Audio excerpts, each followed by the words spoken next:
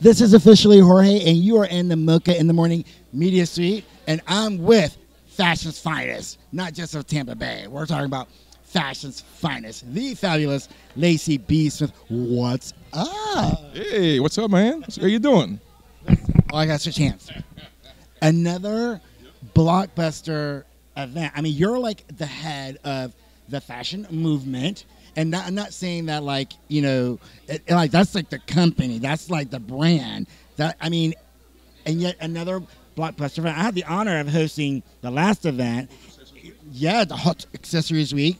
And you just keep turning out these events. The designers keep showing up. The people keep showing up. Like, where's this movement coming from? Right here. Within me. I mean, I get a lot of inspiration, a lot of vision from all the time, you know, different projects, and it's all about execution. You know, you execute them. You know, you get visions, but you have to know how to execute the vision, and that's to me that's the important part. What I've noticed, what's really cool, is that you have such a strong network of people. Like you see Lacey B. Smith, but there are so many other people that you collaborate with, and they each kind of have their own lane.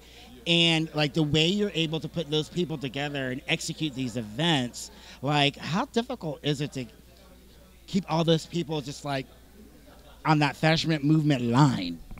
It's not very difficult. You know why? Because they see the vision the way I see it. You know what I'm saying? So once they see what I'm doing, and they're willing to work with me on that level, the level that I want to work on. And that's where it comes in. You have to be able to work on the same level that I want to work on. Once we're on the same mindset, it's pretty easy.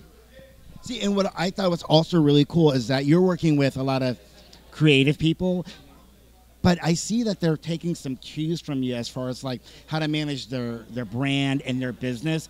And I see some sort of like mentorship thing like happening. I'm witnessing it with the way that you actually put on these events. So who are your greatest mentors, and was there anyone who taught you that or that you learned from? My father, my pops. He taught me everything I knew, basically. He sat me down when I started this years ago, and he told me how to go about it. You know what I mean? Because he was a businessman.